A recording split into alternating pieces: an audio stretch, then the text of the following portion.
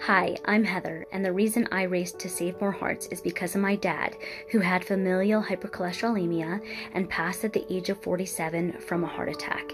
It was because of him that my twin sister and I were screened early and able to start treatment at an early age, potentially helping us to live longer and healthier lives. I race to raise awareness for FH and Lp(a) in an effort to reach individuals who have a family history of early cardiac events and high cholesterol to help reduce their risks of early heart attacks and stroke. If you have elevated cholesterol levels or a family history of early cardiac events, I would encourage you to talk to your doctor and check for FH and Lp(a).